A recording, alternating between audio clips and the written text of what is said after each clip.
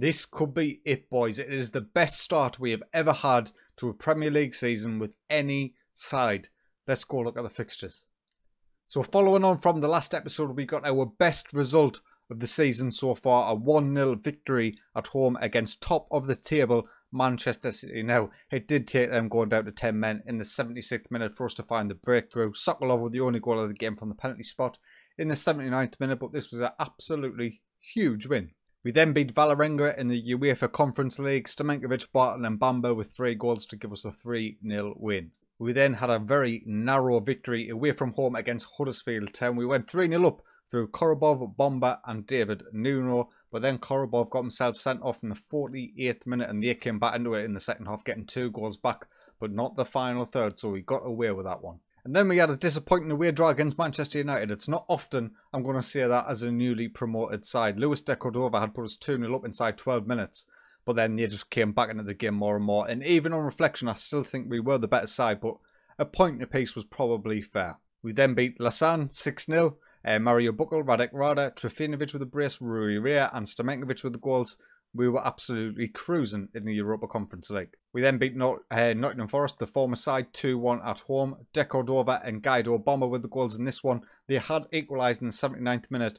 Thankfully, Bomber showed up in the 82nd to get a crucial goal to give us the win. Next up was a 2-1 away win against Newcastle United. Nee Layfield, our £61 million sale to Newcastle, put them in front from the penalty spot 7 minutes in, but D'Alonso and Bomber got the goals back to give us a very, very fully deserved win. One of the most disappointing results of this run was a 1-1 draw against Crystal Palace. Guido Bomber put us in front 44 minutes in, but Kenneth Zachariasen leveled things up for them in the 52nd minute and we could not make our dominance count. We then got beat off Vitesse in the UEFA Conference League, the Europa Conference League, whatever it's called. We got beat. Stamenkovic missed a penalty. It was a fully rotated side, but that defeat meant we ended up finishing second in our group. And I'm absolutely devastated about it because instead of going into the second knockout round, we go into the first knockout round. Following on from that, we got a 1-1 draw against Spurs. Luis de Cordova equalised in the 67th minute after Brett Santillan Jr. put them in front 5 minutes in. And it was a fully deserved point for either side, I think. And finally was a 4-0 home win against Southampton. The first half went by and I thought we were really going to struggle in this game. But Victor Hugo Cruz, Annabel Zarate and Frankie Grand came off the bench and got a brace to give us the 4-0 win. And this is how the Premier League table looks after those set of fixtures. We are level on points with Chelsea, who sit top 40 points after 18 games. By I think it's at least 5 or 6 points ahead of where we've ever been at this stage of the season. And obviously the 2 games today are absolutely massive. We face Watford at home and Liverpool at home. Liverpool obviously being the most difficult one. 10th Watford, 5th Liverpool. It is going to be huge. So Watford come at us with a pretty attacking formation, particularly away from home. I don't recognise too many of the faces, apart from Connor Solkin, or Calvin Solkin even. He was one of ours. We had him at Crystal Palace. We signed him for pretty cheap in the Championship. He's now playing for Premier League Watford, so I'm pretty happy about that, seeing how he's developed. He looks like a pretty well-rounded attacking midfielder or central midfielder, and just happy to see some of our signings still playing in the Premier League. But here we go. Let's get a kick-off and see if we can continue our superb run of form. First highlight of the game is a corner for us. Korobov plays it in. Bomber wins it. It's on the line. It eventually goes over. I have no idea what has just happened. Calvin Solkin is the man credited with the own goal. Let's see that again during the replay. Korobov with the corner. Bomber wins it, as he always does. De Cordova should probably get that over the line, but it eventually does. Calvin Solkin, our former man, giving us the 1-0 lead. We will take that all day. But there is a highlight straight from kickoff. Watford coming forward through the centre of the park. It is played through nicely to Burgess. Oh, Bomber does well to get back and defend, but Solkin tries to make up for his mistake. The highlight ends there. I'm pleased with that. It looked like Watford were going to get a clear-cut opportunity.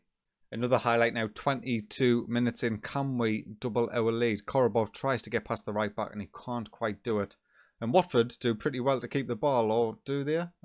Yes, they do eventually give the ball away, as was expected. Sokolov to Bomber, who plays it out to the left-hand side for Korobov, who gets past his man. He gets it in the box and it's whipped in. It's a poor cross. Considering that's one of his best attributes, I was hoping for a little bit better, Oleg. Can you do it this time? He gets to the byline, whips it in, back post Zarate to De Cordova. And that was a hell of a save by the Watford goalkeeper. The highlight does continue though. Korobov once again on this left. That's it. Another highlight 32 minutes in. Delonzo brings it down at the right hand side. Watford seem to press quite well, but we work the ball around them in a nice little neat triangle. And he whips it in. Zarrate's in the box and he can't quite get his shot away. The defender blocks it. And is that the highlight? Is it really? Aye, it was. We'll get a corner out of it though. Zarrate whips it in from post. De Cordova's there. Another good save by the goalkeeper. I'm surprised he's on 6.8. He should be on more than that. But entering into the end of the first half, it looks like we're going to go in 1-0 up. Fantastic performance so far. We just need to start taking our opportunities a little bit more consistently. One of the things that's definitely accompanied a more difficult run that we've had in the previous 5 or so games has been our strikers not scoring so much. Zarate and De Cordova not really getting on the score sheet recently. We've been relying on the likes of the midfielder, the likes of the wing backs. So it will be nice to see if them can get back on the score sheet today. But the second half has gone by without much happening. It's nice to see Chris Dubelbis having a good game in defensive midfield. 10 minutes of the game's just gone. 10 minutes to go. We'll have to make some changes. Delonzo, Stelvagen, Guido Bomber. Do we really want to take off centre half on the yellow card at 72%? We'll bring on Sackhouse for him. And we'll take off Korobov for Radek Rada to keep him fresh. This is the kind of game I would usually bring on Frankie Grand. But as it is so close, only at 1-0, Watford could quite easily nick a point out of this. We need to keep our strongest first 11 as we can. De Cordova brings the ball forward from the halfway line. His strike is poor. Corner with 1 minute to go. Zarate plays it in. It's played into the back post. And Branko Milanovic is there to put it into the back of the net. His first goal of the season. Another assist for Annabel Zarate.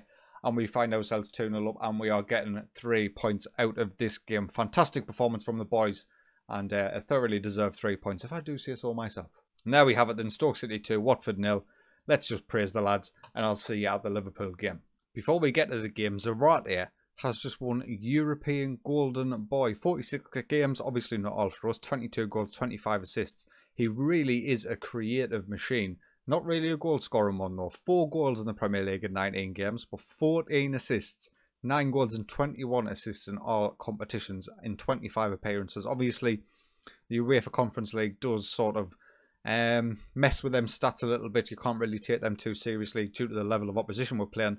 But 14 goals in the 14 assists in the Premier League in 19 games is stupidly good. Stupidly good, and I love them. 5 million quid well spent. So we go to approach the Liverpool game. Looking at the match preview, we are actually listed as favourites against Liverpool. I know we're at home, but that is absolutely something special. We're both in relatively inconsistent form.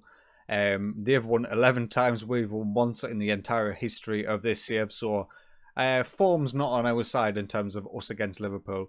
And maybe we might not be able to quite get over the line in this game. But we'll wait and see. We are missing Delonzo. He is suspended for today's game. We'll start with Stefan Polk goal, of course. Bomber and Nuno pick themselves. Stelvagen, Buckle and Korobov is going to start at left wing back, I do believe. Rui Ray. We'll start with Branko Milanovic in that central midfield alongside Sokolov, Cruz, Zarate, De Cordova all start in our attacking lineup. We'll get Chris Dubelbis on the bench as well. And let's get into the game. Now, we've played Liverpool all sorts of times before. They do have one new addition, which is Paul O'Neill, a former man of ours who we never managed. We've actually signed him last season. He's turned into something a little bit superb. The Irish right midfielder, 75 caps for Ireland, 37 goals. He's doing great in the league for Liverpool. And if we ought to get anything to do, we need to keep this boy quiet. First highlight of the game comes 4 minutes in. Stelvagen whips the ball in. De Cordova gets his head on it. It seemed to take an absolute age to get to the goal, but he does just knock it over. The first half has been absolutely enthralling. As we come to the end of it, we have our second highlight. Victor Hugo Cruz with the corner. It's played in. It goes all the way to the 6-yard box. Who is there? Zarate. How's Zarate not finished that? I mean, what's happening with corners? Defenders can't handle them. Strikers can't finish. And we should be 1-0 up, but we go in 0-0. We are dominating the match, which is good to see. Hopefully we can continue that in the second half and actually get a goal this time. First highlight of the second half comes 54 minutes in as Hassan Sen coming down the left-hand side for Liverpool. Stelvagen does hold him up and forces him back, but they do play it about well, and he gets past his man. He whips it in. Procker's there. Oh man, they don't deserve this. Genty and Procker gets his 5th goal of the season, puts Liverpool 1-0 up. We're not watching it again. We're going to demand some more from the boys, and hopefully that little goal just sparks them into some attacking creativity. with only 15 minutes to go. It doesn't seem to be working. We're going to get Korobov off for Radek Rada. In terms of other change, we'll bring on Rui Ria for Branko Milanovic in the centre of the park and hope that them two changes can spark something in us.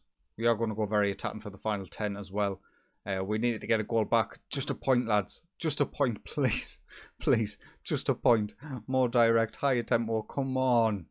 Ah, it's not going to happen. 4 minutes of added time. There is going to be no highlight to talk of. And we're going to suffer defeat at home against Liverpool. It's undeserved. It's undeserved. I don't care what you say. It's undeserved. First defeat in a very long time in the league. And it comes to the hands of Liverpool. What does that do to the Premier League table? We currently now sit in third. 2 points behind Manchester City sitting in top. 1 point behind Chelsea in second. But we are 8 points clear from Barnsley in 5th position, which is no mean feat. We're still having a fantastic season, but that defeat does take the edge off it just a little bit. In terms of the next episode, then it will, of course, be the January transfer window. We've got a lot of big games in there. Wolves, Leeds, Norwich, Barnsley. A lot of former sides that we're playing there. FA Cup as well, which I'm not too bothered about at this stage. If anything, I'd rather be knocked out of it. But unfortunately for us, our club vision is for us to reach at least the 5th round of the FA Cup. And I would like to meet that as we did feel it in the League Cup. In terms of our transfer budget and stuff, we might find ourselves pretty limited. I have already asked the board for more money. They have said no. Oh, increased. It's available again. Come on. Come on, please. Nah, they're not having it. They're not giving us any more transfer budget, even though they pinched 50 million quid off me, what I had raised for the club through player sales, and I'll stick to that. They've got 67 million pound in the balance with 73 projected. I'm not, why wouldn't a board, an ambitious board, want to pump 40 million quid of that balance into the transfer budget to see if we can actually compete at the top end of the Premier League? I'm not sure why they're not seeing it like that. So what we will have is around £10 million in the transfer budget with 123k available in the wages. We've got a couple of sellable assets what we could end up banking on. Chris Jubelbis is wanted by Guangzhou and FC Porto. We might be able to make a sale there. He's currently valued at 22 million quid as well. We would sell him, bring in a loan player that would give us some money to be able to spend somewhere else. And also, where is he? Frankie Grand. Now, he's not wanted right now, but he's been wanted the entirety of the season. He's improving magnificently, and in a long-term save, there's absolutely no way I'd even consider selling him. But at 23 million quid, if we were to get somewhere near that, you know, we could invest that in a really high-quality player that might push us on that a little bit further. But that all remains to be seen. We will have to wait and see. I'm not particularly looking for anywhere either. I'm relatively content with our squad and our first 11 for the very first time in a long time. Wing-back's obviously a place we can always look to improve, but it is difficult to find someone natural in that position. I won't be signing anybody who is not natural there. Centre-half, maybe we could look with an improvement. Maybe attacking midfield. Maybe another striker. Basically, if there's anyone available who improves our first 11 for less than 10 million quid, I will make the move.